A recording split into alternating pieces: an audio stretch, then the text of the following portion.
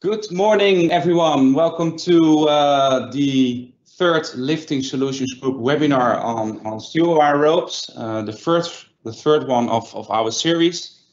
The first one was on basic of steel wire rope, the second one on special wire ropes, and we're going to talk today with my colleague here, Ellen Ballman, about visual inspection and discard. And we also have a part where we will speak about internal inspection, also magnetic rope testing with my colleague Bruno Fusini from Italy. If you have any questions, please put them in the chat. We cannot do them during the webinar, but after the webinar, we have 10 minutes left that we can do the Q&A with our two experts. And not all the questions can be answered, but we will answer them after the webinar by sending you an email. My name is Michel de Vos. I'm marketing manager for the Manus Group, and I'm hosting this webinar together with colleagues from all over Europe. And please note that you're on mute, so if you have a question, again, please type it in the chat. First of all, we have a small introduction about our group. We're part of Axel Johnson International, which is a large Swedish big company family that acquires companies from all over the world, and they have 6 divisions. I think the beginning of October will be 7, and we're part of Lifting Solutions Group. And here you have some numbers. Like I said, we're a global player, and we're specialized in steel wire rope lifting equipment and inspection, etc. And we operate as a group of companies, and we have we serve local clients, global customers in several industries. And as you can see, 22 companies in 20 countries, etc.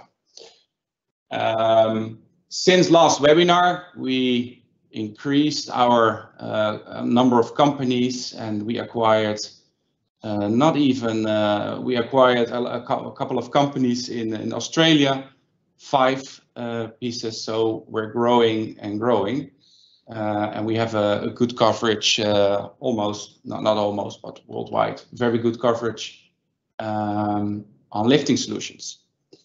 My final part is, I think, one of those logos you will recognize. Again, we all have a big presence, serving local and global customers worldwide. This is more just a small introduction about a company, and I think you just want to hear the story of Ellen and Bruno, so I will hand over to Ellen. And a very good morning from my part also. I'm Alain Ballman, and I would like to teach you something about visual inspection discard. There's a slide not coming.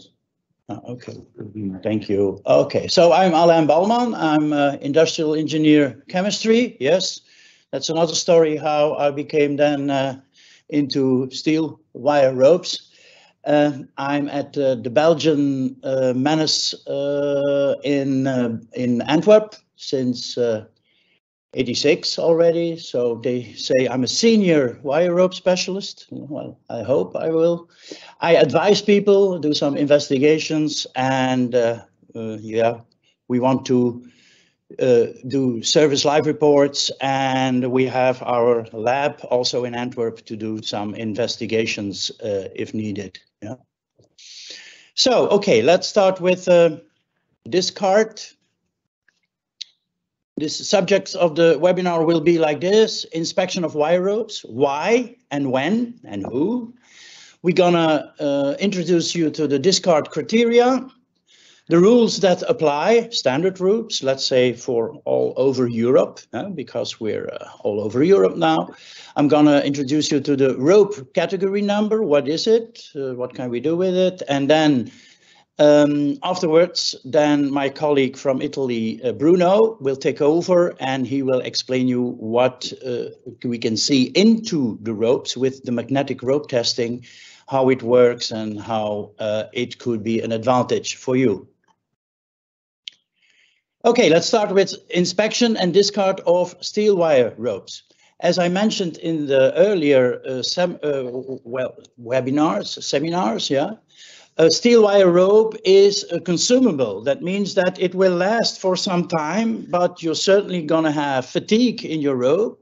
You're going to have, yes, let's say wear outside and inside. You're going to have sometimes deformations due to fleet angles in your system, and sometimes you're going to have rusty situations, so oxidation. So, and at the end, you're going to have to discard your rope, put it out of service. And when you need the inspection, well, that is depending on in which country you live and you do the inspection. So each country has its own Labor Act, where there's a regulation how to inspect, when to inspect, how many times to inspect, who's going to do the inspection, who's going to do the monitoring. The UK has left Europe now, but they have or will have their own Health and Safety at Work Act. So wait and see what that will do. So when it depends on the country. What? Well, he who's doing the inspection has to do the whole length of the rope. Also the end terminations, he has to look at the sheaves and at the drums, yeah. And one very important lead into this is the ISO 4309. So this is a standard procedure where we're going to talk about now for about the coming 20 minutes. And who has to do this inspection? Well, that's also depending on the legislation by country. Let's say it has to be a qualified person, yeah, who knows about the different, let's say, discard criteria in its country. Like in Holland, it's going to be EKH. In Belgium, we have this Vinsot SGS. In Sweden, you can see all these different inspection companies who are responsible. The UK and Italy, Denmark, France, and so on. For some applications, you're going to need an inspector of Lloyd's or Bureau Veritas. So that all depends on who is going to do the job. Yeah. Okay, let's talk about when. We're just reading what's written into the ISO 4309. Well, you see requirements covering the application of the country in use. In some countries you have, like tower cranes, you have to do it every 6 months or every year and so on. So it depends a little bit on in which country you need to apply your discard criteria. The type of crane and the environmental conditions in which it operates. Is it a container crane or is it a tower crane or something? You also have to look into the classification of group of mechanisms, how many times you're using the crane, the loads, are you always going to up the, let's say, the maximum load and so on, yeah. You're going to look into previous inspections because you have sometimes a history of a crane, so that is important. The experience from different inspections or the experience you're going to have with comparable cranes, yeah. The length of the time the rope has been in service. If you see a discard coming up, then perhaps you need to move on in your number of inspections and the frequency of use. Sometimes a crane has been used not so often, but the last months or the last years, you're going to use it more often. So then you have to increase the inspection time. Yeah. Okay. So this is when. What are you going to inspect? Well, there are several modes of inspections you need. You're going to first count the broken visible wires at the outside. So this is a visual inspection. So you're going to look for fatigue wire rope breaks. You count them at the outside. Or you can lose the metallical area. You can measure that by, let's say, visually measuring the diameter of the rope, the decrease in rope diameter. You can also look for broken wires at the inside, but you can do that then later on with Bruno, with magnetic rope testing. You look for fracture of strands, you look for corrosion, you look for deformation, you look for mechanical damages sometimes. accidents can happen, or you look for heat damage, like electric arching that could damage the rope. So you need to inspect the whole rope length and also the terminations.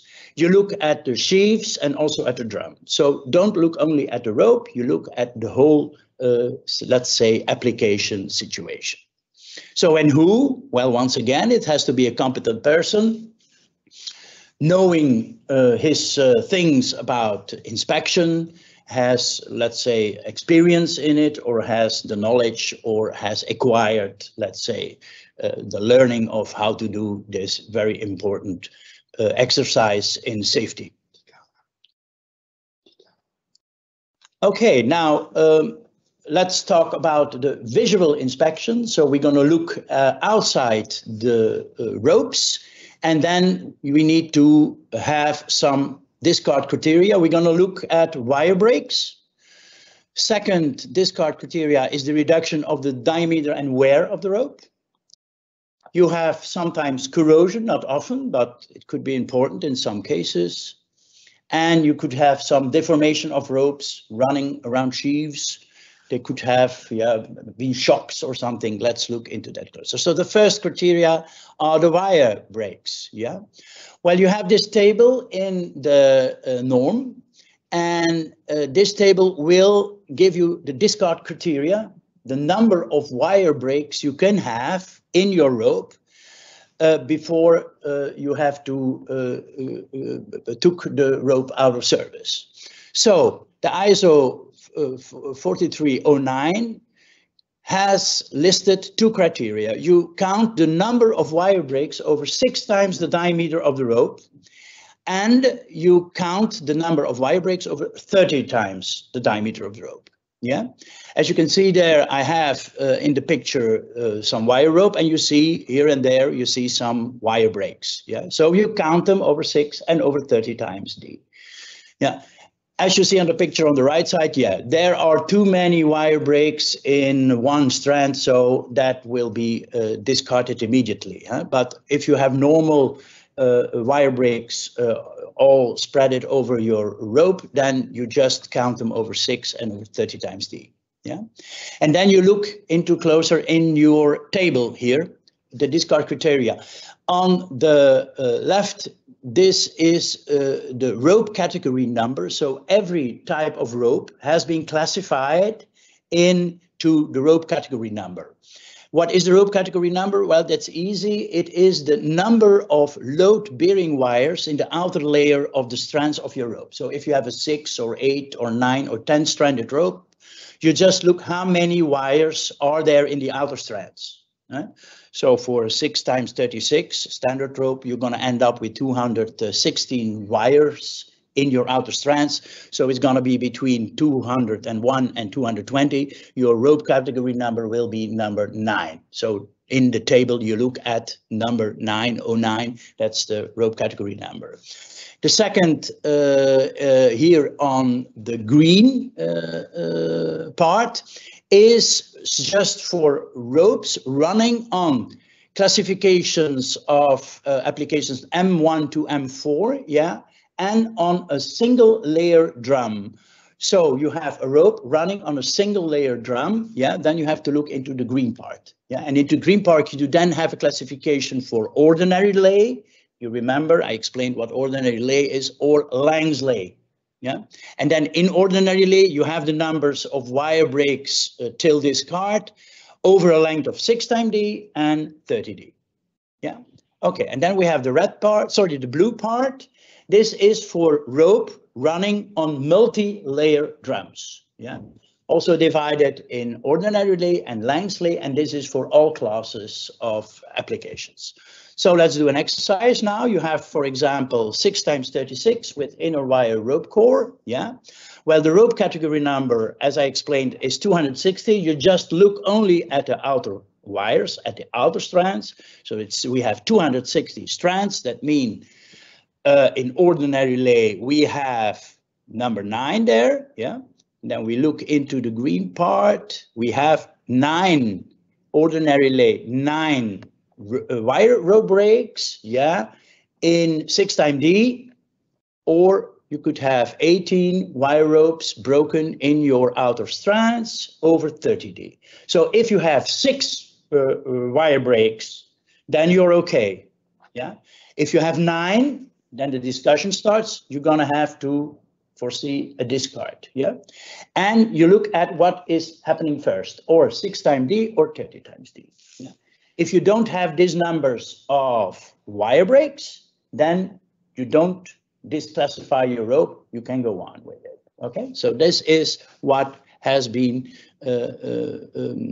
put up as discard criteria for the number of wire breaks in your rope.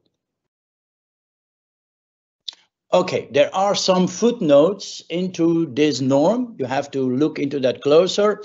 The most important one is the footnote D. Twice the number of broken wires listed may be applied to ropes or mechanisms whose classification is known to be M5 or M8. So you can double up the number of broken wires before discard if you have an application which has a classification of M5 to M8. Yeah, so you double up the figures. Yeah. Very important also that this norm is written for ropes running on steel sheaves. Yeah, there is no norm. Perhaps we're going to invite one, or someone is coming with it for plastic sheaves. So this is all done for steel sheaves. And I put some pictures next to it. There you see on the right side, you have, of course, this example for immediately discard if all these wire breaks come in line in one strand. Yeah, this is prescribed in all these footnotes where you have to look into that closer. Okay. So let's see about some types of wire breaks. A wire break can look like this. It's a Z kind of break. This is all fatigue. Yeah. It can look like this, like a conical break with a, let's see in type A there in the picture, that's a diameter reduction and break. It looks to us that is due to overload, yeah. Or you can have a break, shear break, let's say where actual load and compression of wire, and then the wire is fatigued and get out of norm, yeah, okay. Some examples, it could look like this. You see these are all fatigue breaks from wires. You can see some Z-formed wires. This is all normal fatigue in your rope. Also here, sometimes you see 3 in a row. So you just count them. If you exceed the number in the table, then you have to discard your rope. Some more examples. Yeah, it adds up. Okay. Now, what I would like to talk to you about now are these kind of wire breaks, and these are completely different than the one I showed you in the slide before, because here you see long type of wires, and this is what we call internal valley breaks. Sometimes it's very difficult to find them, so you have to flex the rope or you have unload the rope just to look into that closer. And these are types of breaks, which, as you can see on the right side, breaks of wires between the strands and underneath the strands. And it's sometimes very difficult to find them, but these are completely different type of wire breaks. If you see 2 of these wire breaks, you have to put the rope out of service. So you have to discard them immediately, because if you're going to open up the rope, you're going to see that everywhere you have such long broken wires coming from, let's say, underneath. And that means that there are much more wire breaks than you can see with the eye. It's underneath. And if you open up the rope, you're going to have a little spaghetti like this. And if you open it up, you only have little pieces of wire. So you have no more rope anymore. So this is very important to distinguish valley breaks. Yeah, 2 valley breaks will give you discard.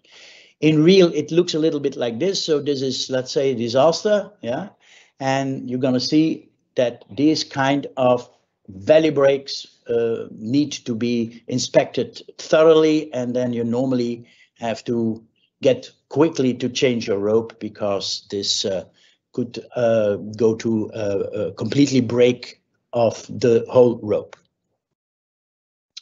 Some more examples of internal valley breaks. So it starts and it can go very quickly. So be careful with valley breaks. That's the underneath situation of strands with valley breaks. You see they're completely, and then there's an indentation, yeah, and then things starts very quickly. You don't have any more wires which support the strand. And that's the situation of the inner core, wire rope core, which, as you can see, is completely distracted. So internal valley breaks, sometimes different to investigate, but be careful. Okay, how can you avoid these things? Well, we talked about it in the last seminars. You can do a type of rope with plastic infill, yeah, or you can do wires or strands which are compacted, yeah. So then you normally avoid such internal valley breaks. Some more examples of wire breaks. Well, just be sure it could look like that. This is a Langsley rope, no problem with that. You see there's a lot of contact with sheaves and drums. So the more contact, the more I like it, because then you have less contact pressures. So no more wear in your rope. Very nice round rope, yeah. Okay, it can look like this. Then you have, yeah, some wear, but you see some material is gone, yeah, but the wire still intact, let's say, no wire breaks, so no problem there. And then some months later, you're gonna have a wire break. Looks like this. Okay, you have one, you count one, and then you count, months later, you count more, and you count more, yeah.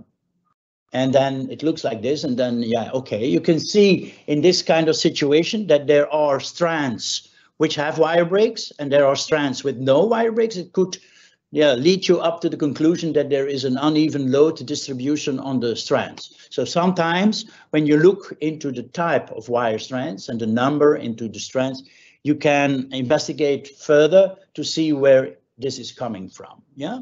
Okay, that's for wire breaks, visual wire breaks at the outside, yeah? Discovering internal breaks, this is what's going to be explained later on by Bruno with the magnetic rope testing. I just show you some pictures how this is done, and then Bruno will get on this in detail in 10 minutes. Stay tuned.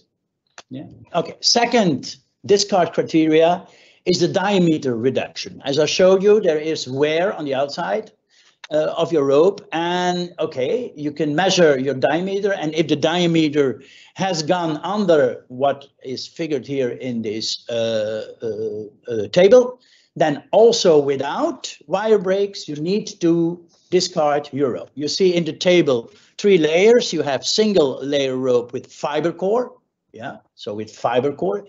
Second is a single layer rope with steel core, yeah, or parallel closed, so let's say a fully steel core. And the third is the rotation resistant ropes, you know, where the core is inverted, yeah, okay. So what you do, or what we did before, it was without discussion. In the old norm, there was written, if you have a wire rope with fiber core, and you have, let's say, a reduction of the diameter minus 10%, also without wire breaks, you discard the rope, because wire breaks will come easily. Yeah. If it was with steel core, you had to discard it when you have a reduction of 5%. But this was the old type of ropes. There are now more modern constructions, high performance ropes like 8-strand, 9-strand, 10-strand, compacted plastic infill ropes, yeah.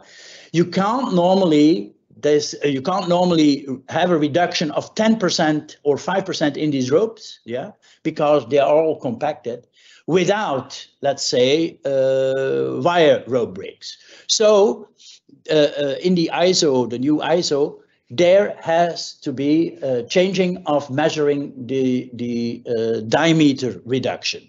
What you need now is to put these kind of measuring into the formula that is written there. It is a uniform decrease in diameter as a percentage of the nominal diameter. What you do is you measure the diameter, what it is now.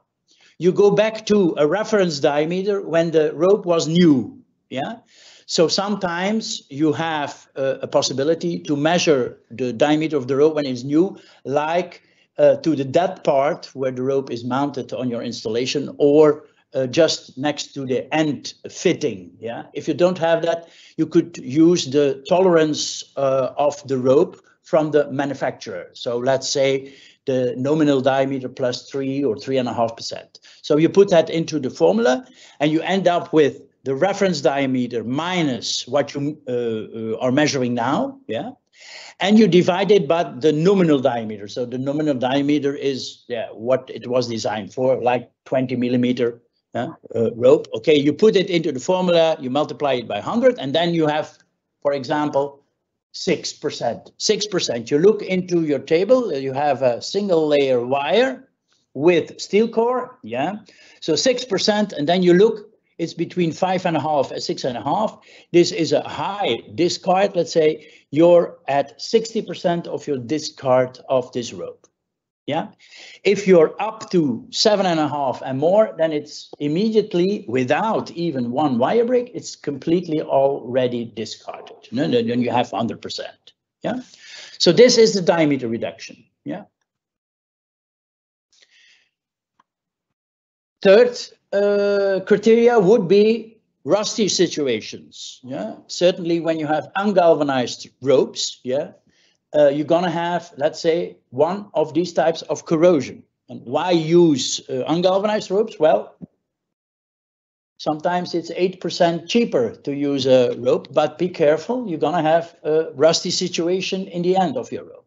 These are some examples from different kind of corrosion. You have external corrosion, you have internal corrosion, and you have fretting corrosion. Read what is written there and see some examples here. So sometimes you have this situation that your corrosion will end up with a high 60% or sometimes 100% to discard. Yeah. Okay. That's about corrosion. We have deformations sometimes due to accidents, shocks,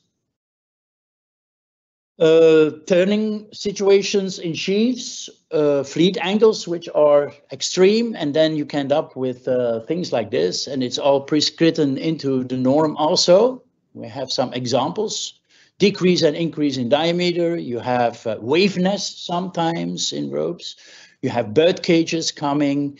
Core or strand protrusion or distortion, loops, kinks, flattened portions, or damage due to heat or electric arcing. So this is prescripted also. It will lead immediately to discard. Yeah. So what you need to do now, if you've done your inspection, you had to add up these things. You have to look at how many wire breaks in percentages. You have to look at decrease of diameter, and eventually, if you have corrosion, you have the external corrosion. And so you add up these percentages, and you come, like you see in line 4. You see, okay, we are at 80%. And then you could inspect more frequently. Yeah. If you have more than 80%, then discard normally your rope. Yeah. It's a little bit, let's say, in the fingers to the inspector itself to be certain to go on with the rope or not. There are 2 special discard criteria for elevator ropes. As I show you, they have their special discard criteria because it's a special application. Yeah, you see there's an ISO 4344, or you have to look it up in the different countries in Europe.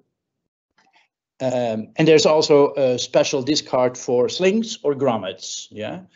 You see the numbers there, 4 or 6. You just do the examination on 3 times D, 6 times D, 30 times D, where you have the flexible part in your rope. And it depends, or you have slings from stranded rope or for cable led rope. Well, that's it for my part of the visual things you can see outside and do the discard. And I now go over to my colleague in Italy, that's Bruno Vicini, and he's gonna learn you how you can look into rope. Hi, good morning, Bruno. Good morning to everyone. Nice, really nice to be here. Well, thank you very much for your participation in this really important educational moment. Well, my name is Bruno Vicini, the managing director of EMC Instruments. I'm basically an electrical engineer, and I'm specialized in low frequency magnetic analysis and wire rope inspection technique. Well, first of all, I would like to focus on table 1, the same that Aaron shown before. Well, this table defines the modes of deterioration and the related assessment methods to be used for the periodic inspection that we must never confuse with the daily inspection. That is completely another thing. The periodic inspection must be performed by expert personnel who must necessarily evaluate each of the deterioration modes indicated in this table. If we want to apply the standard, we cannot ignore the possible presence, for example, of internal wear, even if we do not see it looking at the surface. If we do not write nothing on the report, we have to know this. It means that we are saying that there is no wear inside the rope. This is one of the various reasons why the standard introduces the magneto-inductive method, also called here in this regulation AMRT. Of course, it will then be up to the expert inspector to decide whether to use it, whether to open the rope locally with clamps, or whether to rely on a visual analysis, sometimes knowing that it will be impossible to quantify the problem.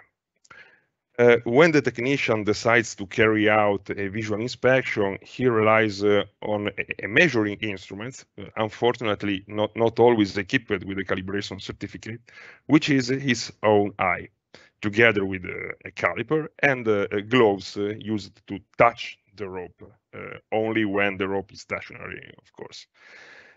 We can ask to ourselves, is this kind of analysis always enough?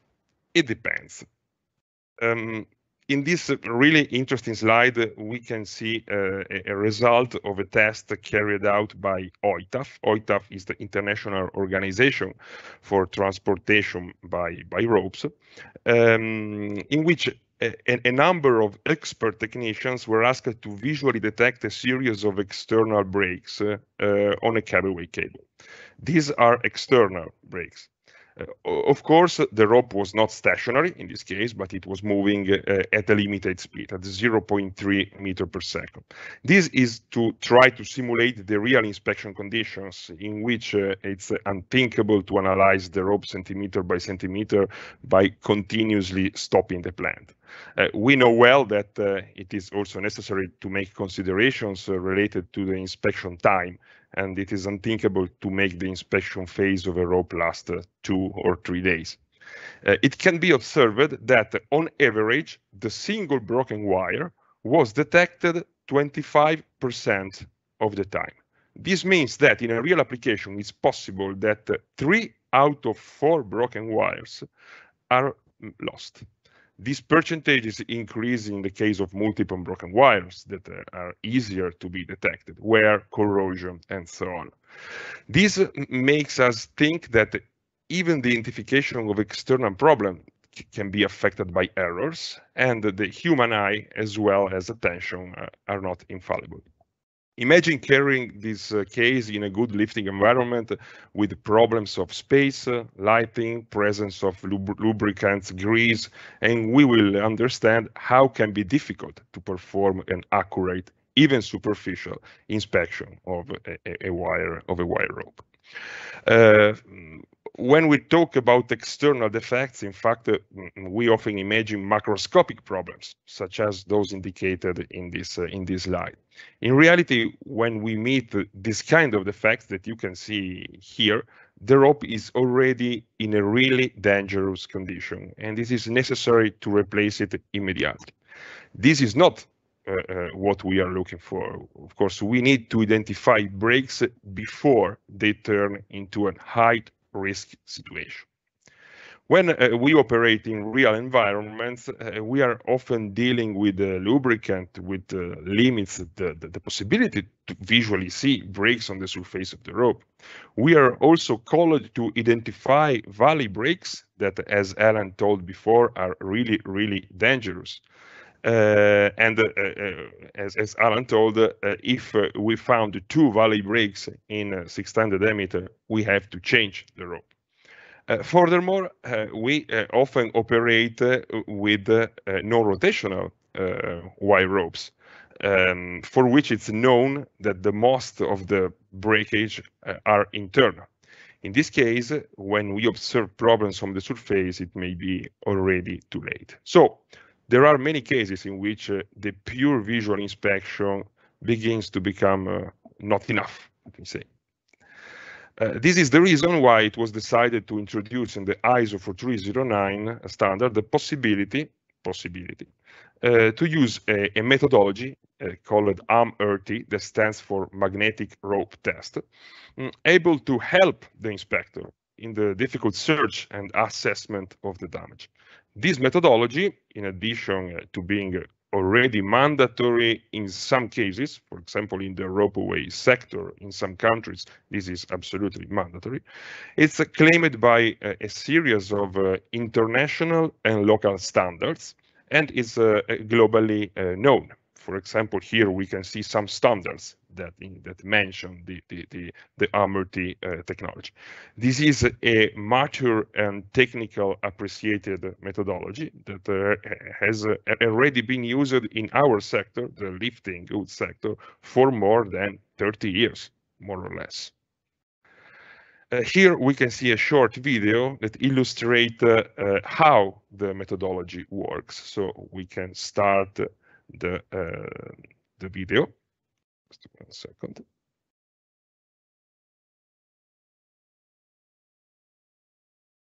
Okay, so now I will move a little bit faster when we can start to see the various figures. So here we can see a tool and a magnetic rope test device, in this case for ropes up to 65 millimeters in terms of diameter, that is ready to be used. Now we will see the physical principle that stays behind the methodology on a really general way. The system open, the rope fits inside the device itself, and then the device is closed around the metallic wire rope. Of course, there must be a relative speed between the rope and the device itself. So, or the rope moves or the device moves on the rope. There are some permanent magnets normally that force a very high magnetic field inside the wire rope. Well, when there are no defects inside the rope, all the magnetic flux moves in a certain way without any kind of leakage fluxes. Okay, and on the diagram that the system allows to obtain, there is only a little noise due to the fact that the rope is not a cylinder, but is made of strands. Okay, so now, sorry. Okay, perfect. Come back to the previous point. Okay, so now when a defect appears, as we will see after, on the right part of the rope, there will be a deviation of the magnetic flux lines, as you can see from this picture, that creates on the graph a certain signal. This signal is used by the expert operator to identify broken wires, corrosion, and something like that. Of course, as any other measurement system, also the MRT is subjected to international regulations. In particular, here there is a regulation named EN 1297 that defines an acceptance criterion, which consists of the ability of the system to detect internal defects characterized by a very, very little section variation. In general, this section not exceeds the 0.5% of the total section of the rope. It is essential, from my personal point of view, that the technician that decides to use this technology does it with certified devices, also if this is not strictly mandatory, if we have to be honest in our environment, because we have to be sure about the fact that the system must be able to recognize also internal defects. This is absolutely important. Well, coming back to the methodology, the output of an MRT system is a graph, which must necessarily be interpreted by an operator. Of course, the ISO 9712, that is the regulation that stays behind the NDT methodology, defines the requirement of the personnel involved in a non-destructive test. And it would be good, although also here this is not strictly mandatory in the heavy lifting sector, to have such this certification, because this certify our degree of experience in the method. Just for a reference, in the cableway sector, in some countries, such as in Italy, this certification under the ISO 9712 is strictly mandatory to perform tests on the cable. Anyway, the graph obtained by the system is the exact photograph of the condition of the wire rope, and this is possible to highlight broken wires, wear, corrosion, distortion. Everything is repeatable, and therefore, if the test is carried out by two different technicians, the results will always be, of course, the same. And everything can be kept for future analysis and compared with acquisition made, for example, in the past 1 month ago, 3 months ago, in order to highlight not only the presence of the defects, but also the evolution of the defects, because also this kind of thing is extremely, extremely important. From this point of view, the methodology is extremely powerful, and a periodic comparison with the result obtained from the previous test can be used to estimate also the residual life of the rope. Through an accurate analysis of the rope status is in fact possible to predict when the rope will need to be replaced, increasing both safety, that is extremely important, but also efficiency. Some extracts from the standard that make us understand how important the MRT method is. Well, in this slide is noted that in the case of internal corrosion, the regulation states that without an MRT analysis, this is to be considered as qualitative, and this is obvious.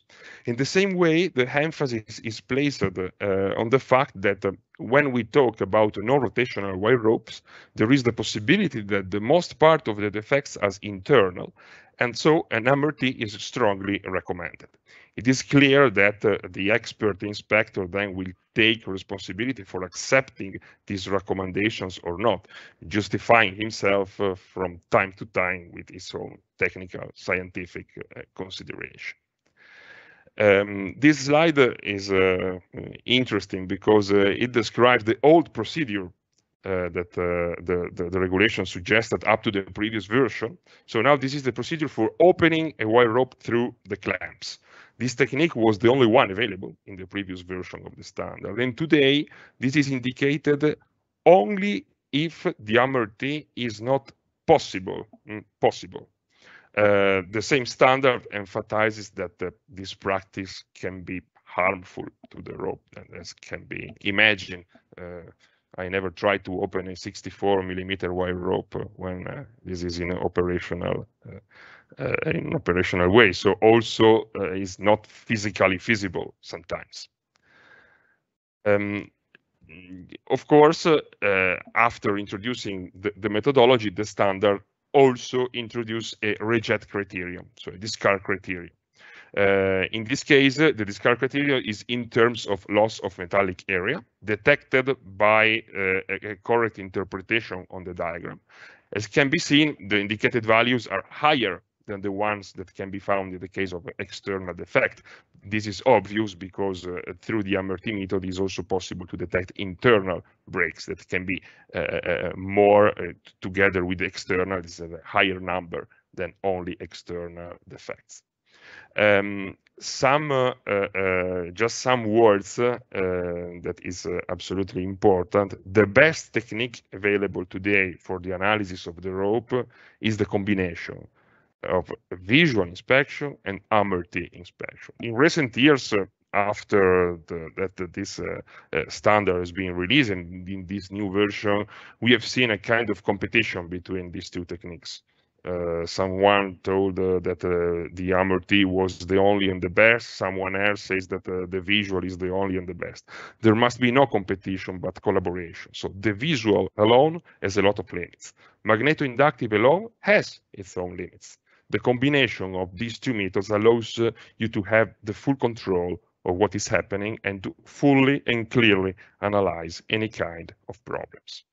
Just a couple of examples. Here, we were on an offshore environment with a non-rotational wire rope that externally was perfect. Okay, no external defects. So we found this graph that you can see in this picture that reveals that this rope is completely broken inside. So we removed immediately the rope, and here we can see the results of a breaking load test. Nominal breaking load 400 kilonewton. This rope break at 125 kilonewton. Extremely risky situation. Another interesting test on a little wire ropes used on a particular environment. In this case, the rope was full of broken wires, but this kind of wires were not so easily visible. Also due to the fact that the rope was not so easily reachable, let me say. So by using an MRT, we can see that this rope is completely to reject, and we did it. As a final slide, some defects, visual defects, so it's possible to see it without any kind of problems. We identify this kind of problematics by using MRT technique. Imagine how difficult it can be to detect a little valley break here in this rope when you have to inspect 3 kilometers of rope, and you have to do it in 24 or 36 hours. So MRT is absolutely useful for external defects, for internal defects, but it's absolutely useful also for external defects. Thank you very much for your attention. Michel, I leave you the word to you. Yes, welcome back again. Thank you very much, Alain and Bruno.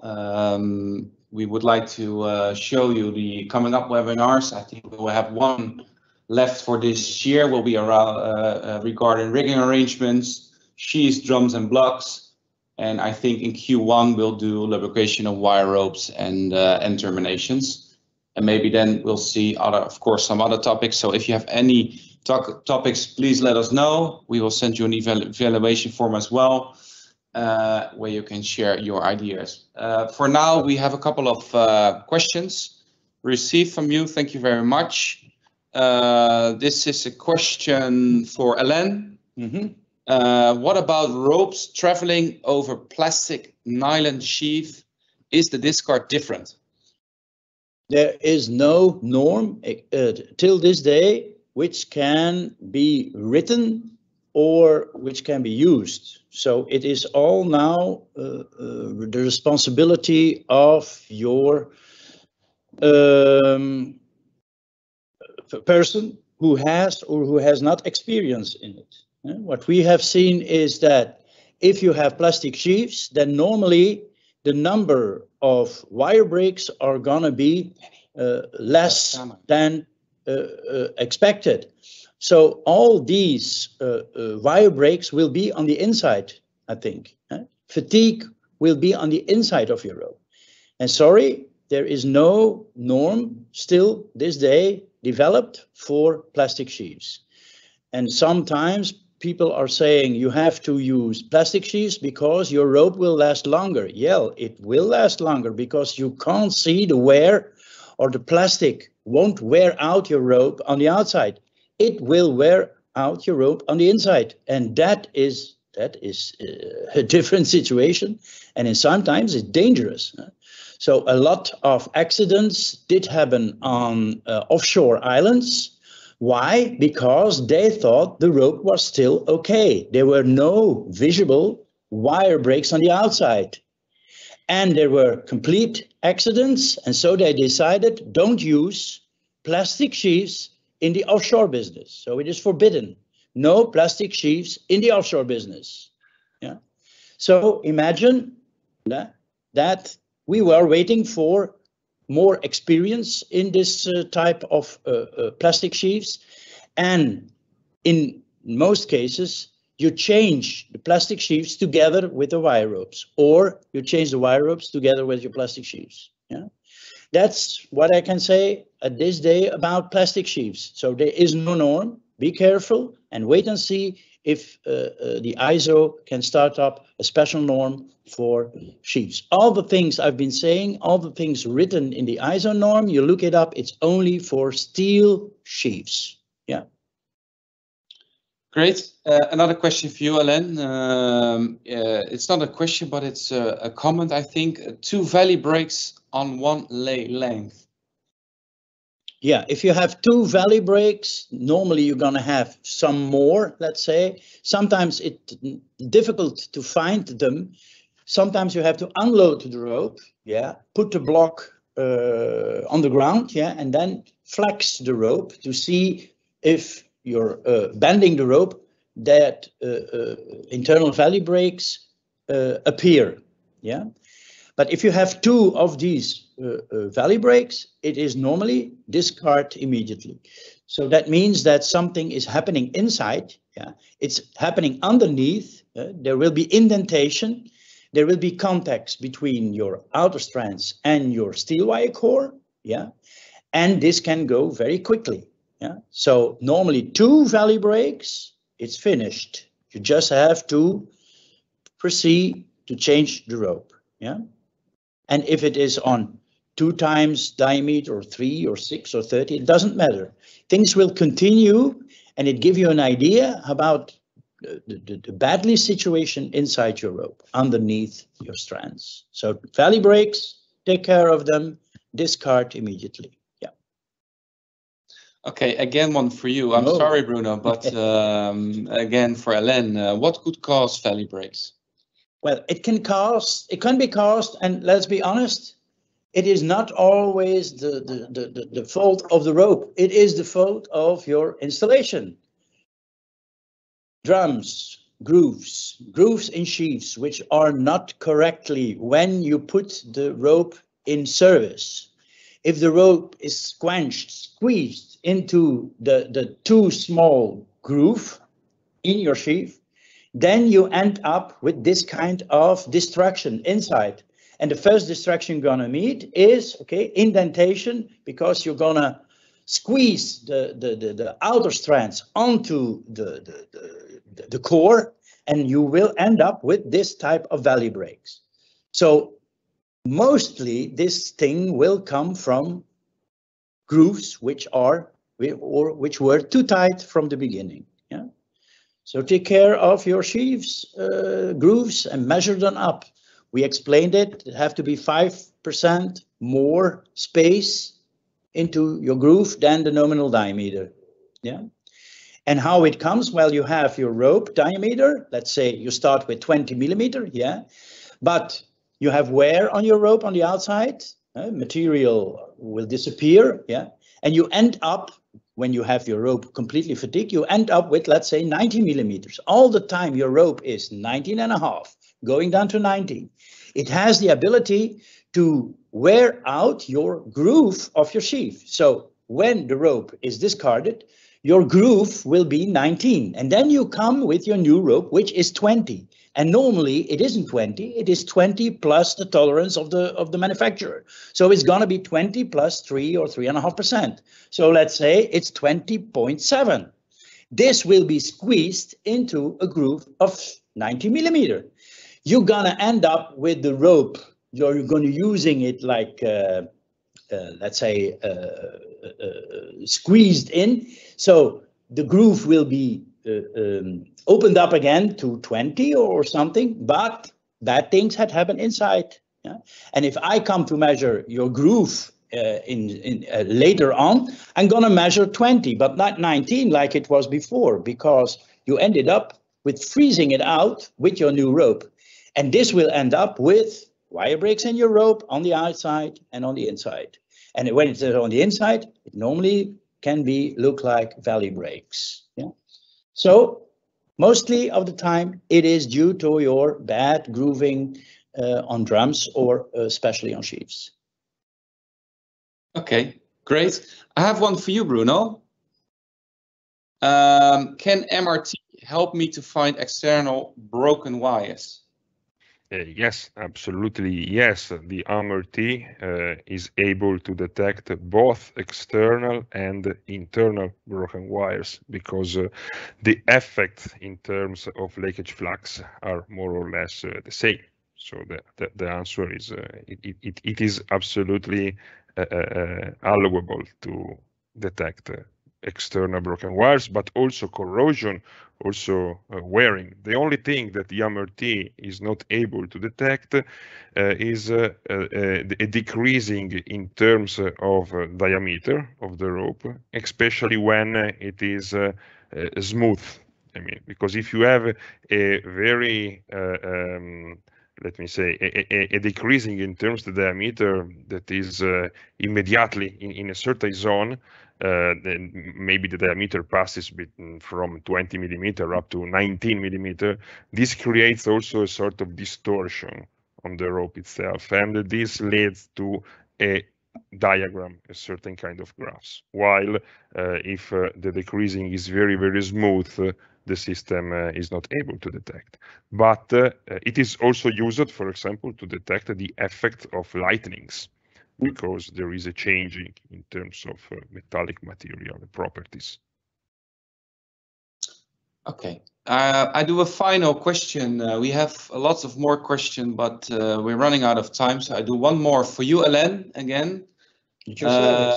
Hopefully a lot of MRT questions will come up after.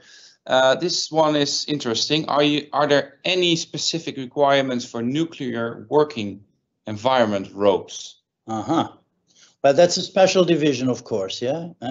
So nuclear plants will have safety factors of about 10 or more, and the inspectors there, yeah, they're going to be specialized in this kind of stuff, yeah. So let's be honest, I can't tell you anything clearly about what's happening in nuclear plants. We're going to discuss it later on with end terminations, because end terminations with nuclear situations there is also discussable. Yeah, but this is done by specialized people, and of course, if one wire break is a disaster there, they're going to discard it immediately. But be careful in nuclear plants. The frequency of hoisting there is normally very low, or in special situations, severely checked and double checked before they do a hoist. Yeah, that's my opinion about that.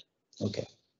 Okay, I do one last one for you, Bruno, and maybe you can respond to the answer from Alain as well. But I have one for you. Can we say that MRT is more accurate than visual inspection? Does the ISO 4309 more than recommend the MRT? So yes, well, it's not true that the MRT is more accurate. I repeat, the union between these two techniques is extremely accurate. There are things that with your eyes you cannot see. There are things that you can see if you conduct the visual inspection in a certain way. I always say that a visual damage is not visual because in this moment you can see it. It's visual because it can be seen by everyone. The Hammer D is an help that can be used in order to detect everything. Then, of course, you can go there seeing by your eyes.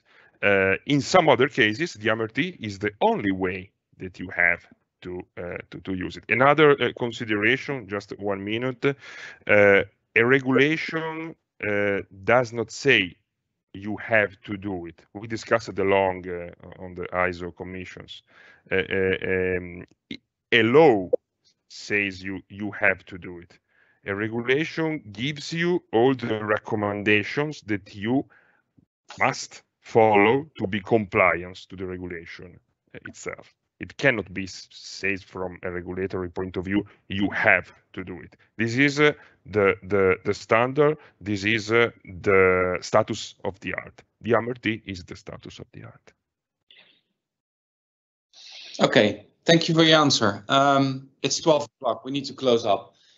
All the other questions will be answered in the Q&A and will be sent to you after this session. Also a record of this, so you can see it afterwards. You can share with everyone you want.